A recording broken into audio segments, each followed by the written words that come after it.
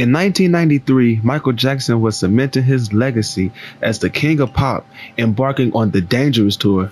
Michael was at a high in his career, selling millions of records, being honored by the Grammy Academy, as well as letting the world into his personal life with an unprecedented interview with Oprah Winfrey that is to this day the most watched interview in television history. Michael was at what seemed to be a high in his life after going on tour for his multi-platinum album Dangerous, becoming his fourth album to sell over 15 million records by 1993. By the end of the summer, Michael's personal life will once again be the talk of the world. But unlike the interview with Oprah, Michael would not invite the press in. Like so many times in his life, they entered by force. In August of 1993, while Michael was deep into the third leg of his Dangerous tour, Evan Chandler, the father of Jordan Chandler, approached Michael and his team demanding $20 million, claiming Michael had molested Jordan numerous times over multiple months. Michael countered the offer with $1 million, only for Chandler to lower his request to $15 million. Of course, since Michael always said he was innocent, he declined and only offered $350,000, which Evan declined. After this, the Chandler family would turn Michael's so-created Fantasyland upside down. In September of 1993, Evan Chandler filed a lawsuit against Michael Jackson on behalf of his 13-year-old son Jordan. That's right, not a criminal investigation, but a civil lawsuit. This was the third attempt in under a month by Chandler to get so-called justice, demanding money, not jail time, every time. This is definitely suspicious to me, as you would think a father would want to see his child hurt or at least in prison. Instead, they of course asked for money. Michael and his team thought it was suspicious too, because in November of 1993, they asked the court to postpone the civil trial until the criminal case concluded, which makes perfect sense to me and was how the OJ case was settled. OJ went on trial, and even though he was found not guilty, he was later found guilty in civil court. The judge didn't agree somehow, and Jackson's request was denied. Dude! The trial was set for March 21st, 1994. The trial would never happen, as on January 25th, 1994, Michael was settled out of court with the Chandler family for $23 million. Because of this, the civil trial was dropped and Jordan did not participate in the criminal investigation. No charges were ever filed against Michael Jackson for this case. Even though no charges were filed against Michael and no proof was ever presented, many people in the public turned on Michael, including the entire media. For the rest of his life, the media in Hollywood would mock Jackson, using his allegations as a shield to hide their ignorant, racist, clout-chasing shtick. While no charges were ever filed, a criminal investigation against Michael did take place. Multiple children were interviewed under oath by the Santa Barbara Police Department. Michael had never tried to do anything sexual, according to witnesses, including Wade Robeson. Remember that name. Since there was no trial and the public back and forth only went on from August to January, this is the case we know the least about and is the hardest to disprove. We don't even know the details of what allegedly happened like we do other cases, so it's hard to dissect. One thing we can dissect is the lives of Evan Chandler and his son Jordan. The first red flag to me is that Evan seemed to only be concerned in somehow gaining financially from his son's alleged abuse, instead of wanting to see the guy dead or in jail like Michael's sister Janet said. Not only did Evan put a price tag on his son's abuse, he was willing to negotiate the price down like he was buying a new car. Not only did he try to go after Michael for his money, he was on tape saying he's going to make sure Michael never sold another record. Humiliated beyond belief. I will not believe it. He will not believe it's going to happen. Beyond his worst nightmares. Sell one more record. This attorney I found, I find once I make that phone call, this guy is just going to destroy everybody in sight, any devious, nasty, cruel way that he can do it. And I've given him full authority to do that.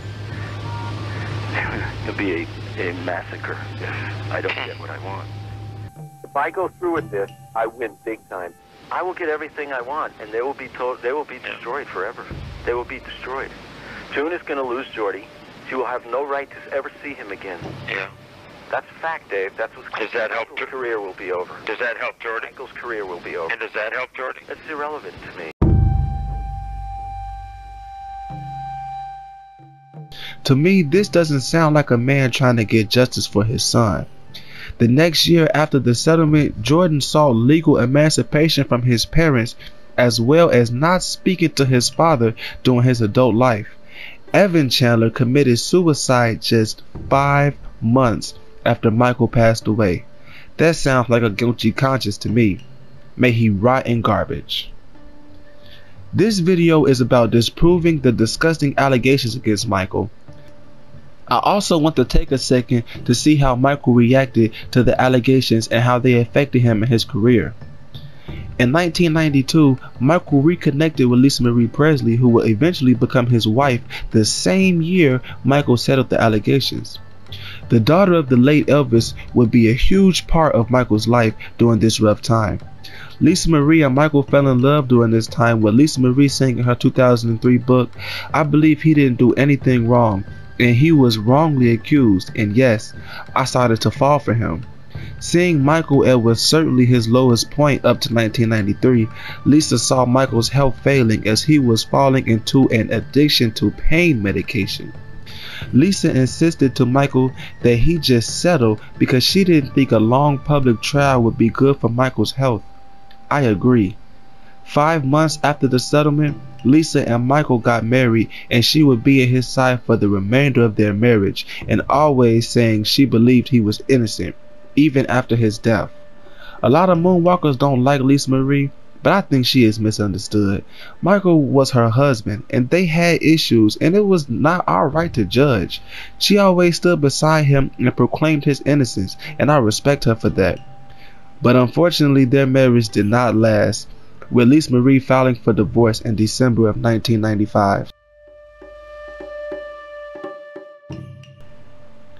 Michael released his first piece of new music since 1991's Dangerous, and his first since the allegations in 1995 with History, Past, Present, and Future, Book 1. History is Michael's most personal album. He really opened up in songs like Childhood, This Time Around, DS, Stranger in Moscow, and more. Michael decided to make a personal album after his sister Janet suggested it.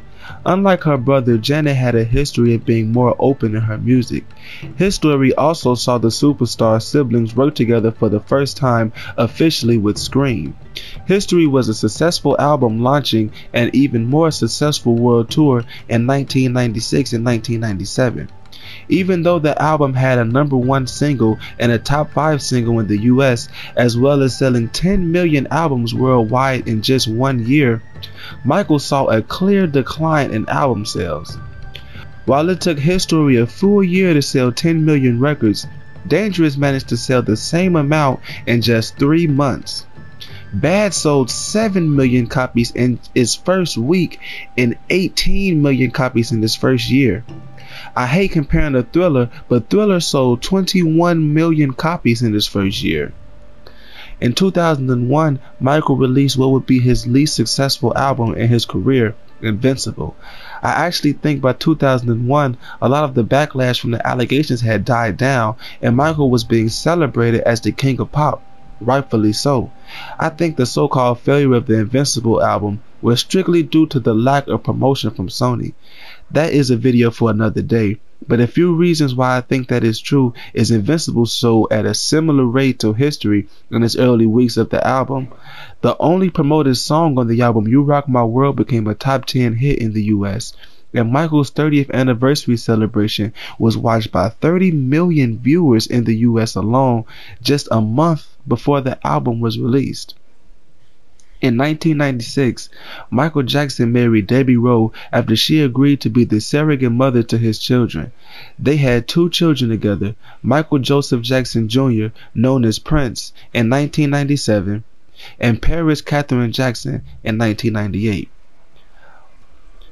Michael also had his 3rd child, Prince Michael Jackson II, formerly known as Blanket, now known as BG, in 2002 to an unknown surrogate mother.